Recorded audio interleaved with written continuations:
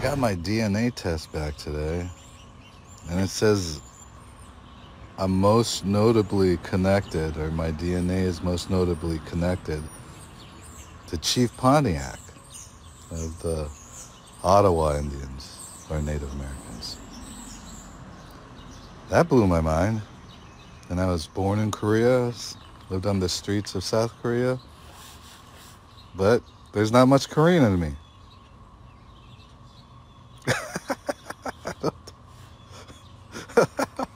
How is that even possible? So, I'm a Korean from Korea that's not Korean, that's most notably connected to Chief Pontiac.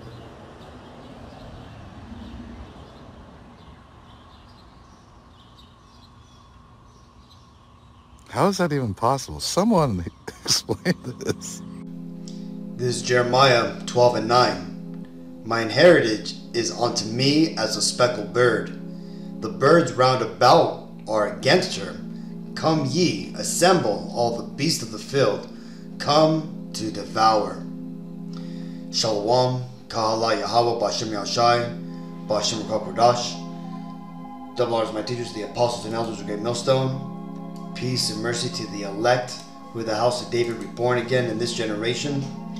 And shalom to the 1/3 of Yasharallah, who today are known as the Negroes, Latinos, and Native Americans, who before losing our true heritage, we were known as, and still are, the true Hebrew Israelites of the Holy Bible.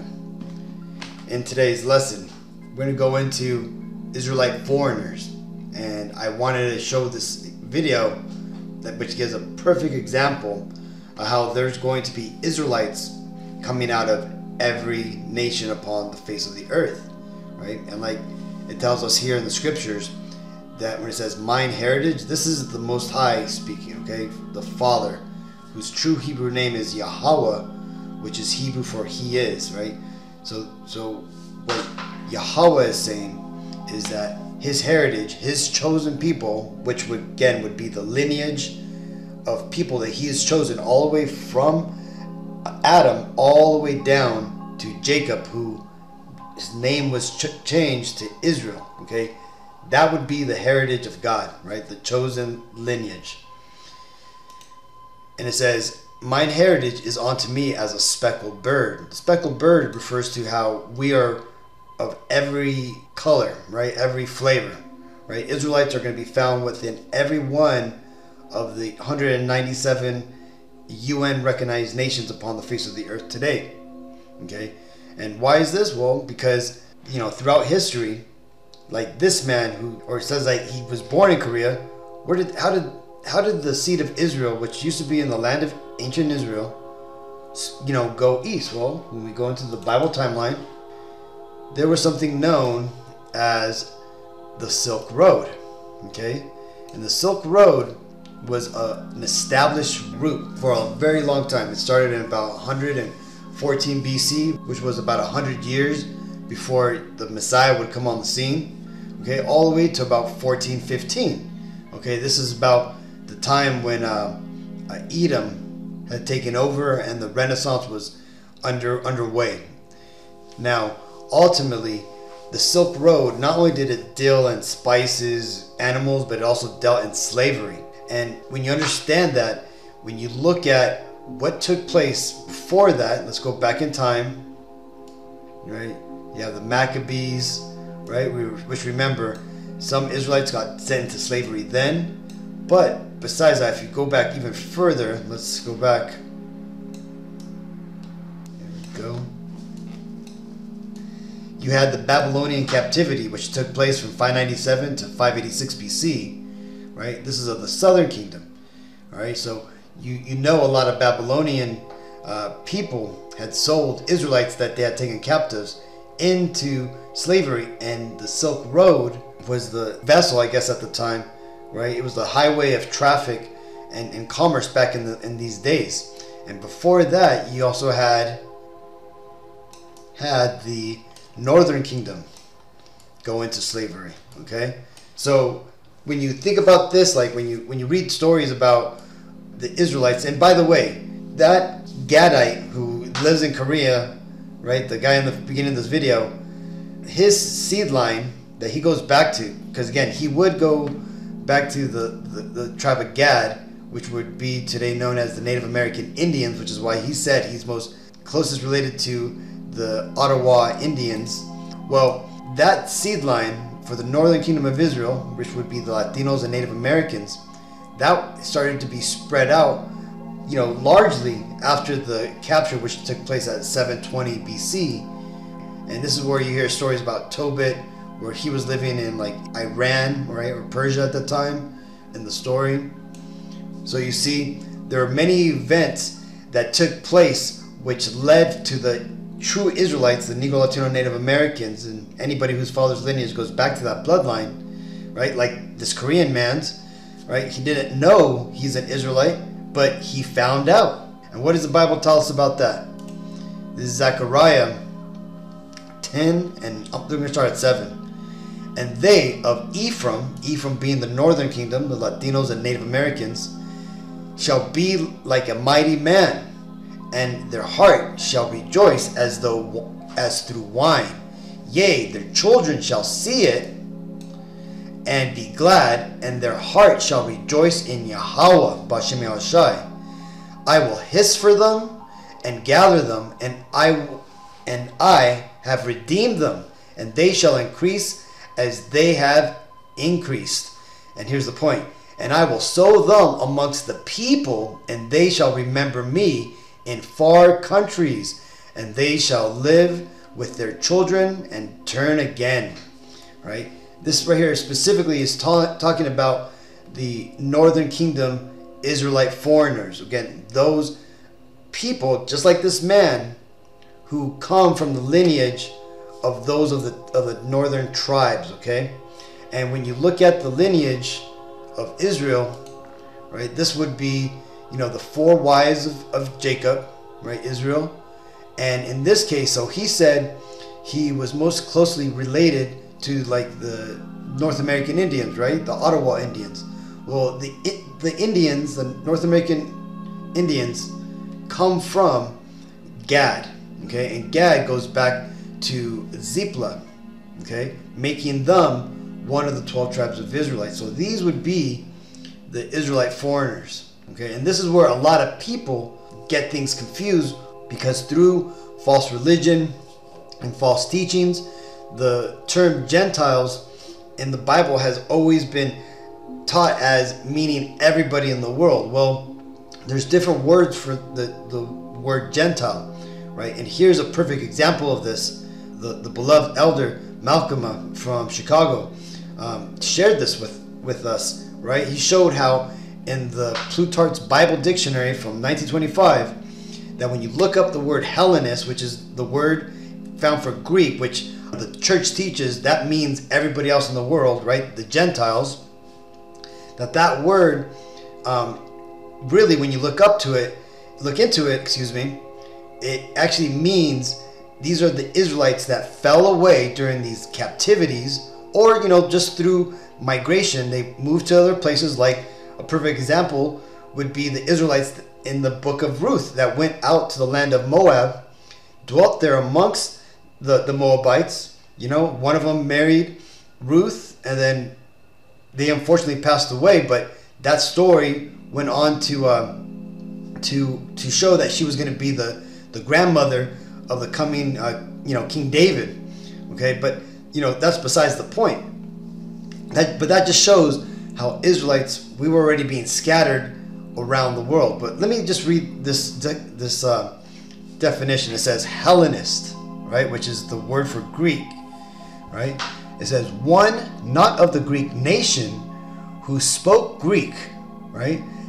The term is used specifically of Jews in whatever part of the world they lived. It says who had Greek practices and opinions, and it says the text calls them Grecian Jews. Okay, so there you go. So this right here is the true understanding of what the Israelite foreigners or the Gentiles would be, right? Because again, there's two Gentiles. There's the natural Gentiles, which would be the other 17 nations upon the face of the earth, because again, there's 18 nations, and the other nations will be considered Gentile or heathens. And then the other type of Gentile would be the Israelites that fell away and started to live like the other 17 nations, or they forgot that they were Israelites and believed that they were Korean, right? And then later on it gets revealed onto them who they really are. And then, well, these are the Gentiles that will be reawoken. These are like it tells us here, this is the seed of Ephraim who has grown, right? He'll be like a mighty man, meaning that the northern kingdom is going to grow and expand.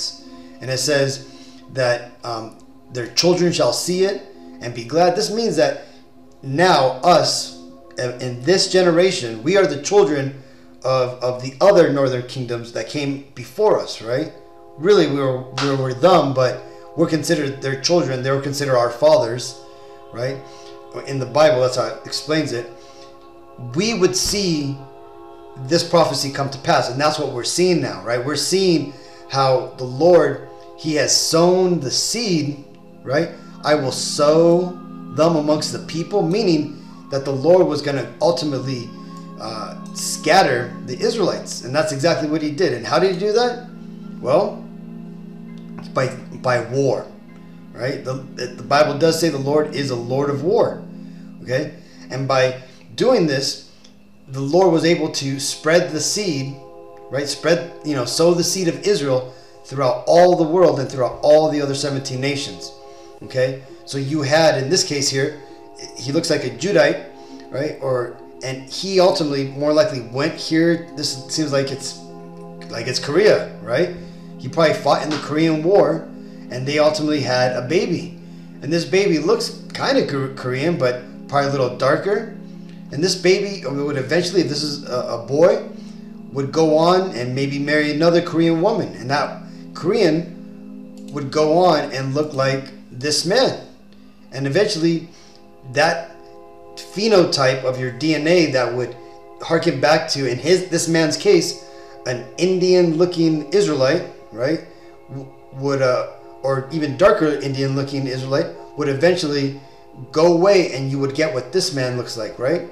Hence the speckled bird analogy that the Lord put in the scripture, describing what the Israelites would look like towards the end. Let me read this. This is Genesis 22:18. It says, "And the angel of Yahweh Bashimashai called unto Abraham out of heaven the second time, and said, By myself have I sworn, saith Yahweh, for because thou hast done this thing, and hast not withheld thy son, thine only son, that in blessing I will bless thee, and in multiplying I will multiply thy seed as the stars of heaven, and as the sand which is upon the seashore, and thy seed shall possess the gates of his enemies." And here's the point. "And in thy seed shall all the nations of the earth be blessed, because thou hast obeyed my voice." Okay? And this here is the blessing that the Lord gave unto our forefather Abraham. And the point where he says, "In thy seed shall all the nations of the earth be blessed," this is twofold, okay? Because the way that the earth is, all the inhabitants of the earth, the other 17 nations, the other 16 nations, because Edom, the so-called Caucasian race, they're eventually, after 1,000 years of captivity, are going to be done away with. But the other 16 nations that remain, the other Gentiles, they're going to be blessed by living on a planet run righteously. It's going to be in a heaven-like state. It's going to be a beautiful, futuristic utopia. Okay, what everybody wants, right? Where there's no famine, there's nothing for want. Yes, there's going to be jobs, for the other nations, but it's going to be in a state where, as we seen a preview in King Solomon's kingdom, that even the servants were decked out, right? As witnessed by the Queen of Sheba, showing that when the righteous are in rulership, everybody gets a good deal. But again, I digress. Back to this. So besides the world eventually being blessed by the Israelites in rulership, right, the seed of Abraham in rulership, these other nations are going to be blessed too, because the Lord is going to sow the seed of Israel within these nations. So a man like this, who looks like a Korean, I bet you in his heart he believes he is a Korean. His customs, his culture, his language, his family, right, who he considers family, these are of the seed of Moab, right? Because when you get into Korean background, they're basically Chinese that were conquered by Japanese, right? So the point being is that Koreans, they're Moabites. So just like in the book of Ruth, right, where you had Israelites going into the land of Moab, having children, and this man here is an example of this, okay? And this right here is how the nations are going to be blessed, because you're going to have Israelites who are going to be Korean, right, that are going to look like Korean, but through their father lineage, they go back to an Israelite, right? And that means that this man is going to have the best interest of his country in mind. He's going to bring whatever inventions, whatever trait that this man has as an Israelite, he's going to bring it to the people around him in the country he's in. And this is how that blessing goes. Let's go and get this, and then we'll be out of here. This is Revelations 7 and 9.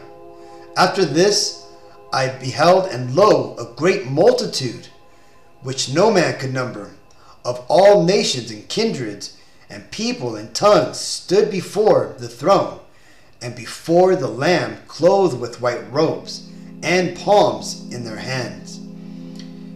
And this here is ultimately talking about when the Lord finally chooses the 1/3 of Israel. That's one out of every 3 Negro, Latino, Native Americans, and anybody whose father's lineage goes back to that bloodline. Those vast majority of Israelites, right, the 1/3 of humanity, are going to be, out of that group, 1/3 of that group is going to be saved. So this scripture here shows that the Israelites are not going to be all black, are not going to be all brown, but that they're going to be a mixed multitude, or a speckled bird.